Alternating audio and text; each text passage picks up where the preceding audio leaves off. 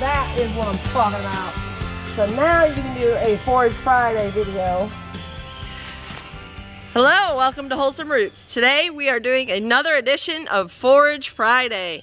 And today we are spotlighting chanterelle mushrooms. Today we are at a friend's property where last year we found an overabundance of chanterelle mushrooms. And this year we are hoping to repeat, if not surpass that. So come take a walk with us and let's find what kind of chanterelle mushrooms are hiding out in the woods today. Chanterelle mushrooms are pretty easy to identify if you know what you're looking for. They do not grow in clusters. You can find them usually by looking for this color, although there are some red cinnabar chanterelle mushrooms that are much smaller, and hopefully we'll find some of those later. But you can identify them further by cutting one at the base. This is a good harvesting practice. Cut it at the base and then look underneath. Let's get it in the light here. Take that pine straw off. Alright, if you look closely, you see the gills run straight down the stem of the mushroom. They have a trumpet looking shape, and they do not have a hollow stem. They have a solid stem. So that's a pretty good way to identify chanterelle mushrooms. I interrupt today's special Forage Friday to fill in some information that I did not get when we were out in the woods on camera. So one of the main things I wanted to point out is the fact that chanterelles have what we call a primitive gill. So when I say in the video that the gills run down the stem, they're not true mushroom gills. If you look closely, you will see that they are more like grooves than they are like gills. Gills run flat and straight lines, whereas these grooves are in more like ridges, and they're not in straight lines, and they're not all in one line. Some of them are forked. Do you see what I'm talking about there? So on other mushrooms, these gills here, don't mind my dirty nails,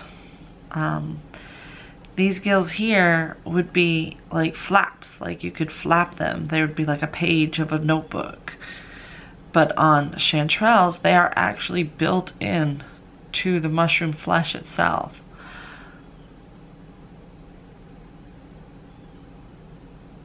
You see?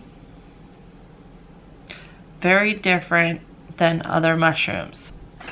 And one of the very important reasons why I'm telling you that is because the false chanterelle or the jack-o'-lantern mushrooms, which are the two lookalikes to chanterelles, are the ones that you have to watch out for because they can cause serious stomach upset if you mix them up. False chanterelles will grow a lot similar conditions than the regular chanterelles, but they have actual gills, and they're not as common. You're going to find chanterelles more likely than you're going to find false chanterelles. And then the jack-o'-lanterns are kind of common, but they grow in clumps. They don't grow spread out by themselves. And something else that I wanted to point out is that when you are learning about mushrooms, it is a very good idea to learn how to do a spore print, and to get a spore print of a mushroom before you are able to make a definitive ID on that mushroom. Wild mushrooms especially must be cooked before consuming. It is not recommended to eat raw, wild foraged mushrooms. There's some belief that there's bacteria that could be existing from the forest on these mushrooms that is not safe to ingest without cooking first.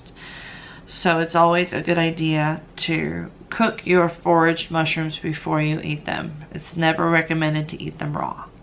So I'll let you get back to the Forage Friday video. All right, if you look closely, you will see that we did not take every single last mushroom. We left the younger ones behind. We could come back and get them next week if we choose, but it's always a good idea to leave some so they can spread their spores to help procreate, so there'll be even more mushrooms in times to come. We still got an entire grocery bag. One note, don't ever go mushroom hunting with a grocery bag. You're supposed to use an onion bag that has holes in it that allows the spores to fall as you walk. I forgot to bring mine, and this was all I had. Or a basket. Usually, I like baskets. They have holes in them too. So here are some chanterelles that are a little bit paler in color. They're more yellowy than orange, and that's probably because they're a little bit older. See the difference in the two. So you guys look around and you'll see what kind of environment that we're in, where these chanterelle mushrooms are just so abundant and they're thriving out here. We have nice filtered sunlight that comes through these trees. You see the spotty areas of sunshine and shade. Got a combination of pine and hardwood and other softwood trees, so we have a good combination of trees out here. They like to grow all over the place out here. They grow underneath brush, next to logs, under leaves. They're there, you just have to know what to look for. This chanterelle is slightly different. This is what they call smooth chanterelle, where it almost has no gills. This almost has no gills at all. See how smooth it is? This is what they call smooth chanterelle. Still a chanterelle, still lovely, edible, almost identical to the other ones we were finding, but the gills are almost non-existent. Now we're in a different section of the woods where there's also the chanterelle that we found earlier, but this last year is where we found the cinnabar chanterelles as well, so hopefully we'll see those again.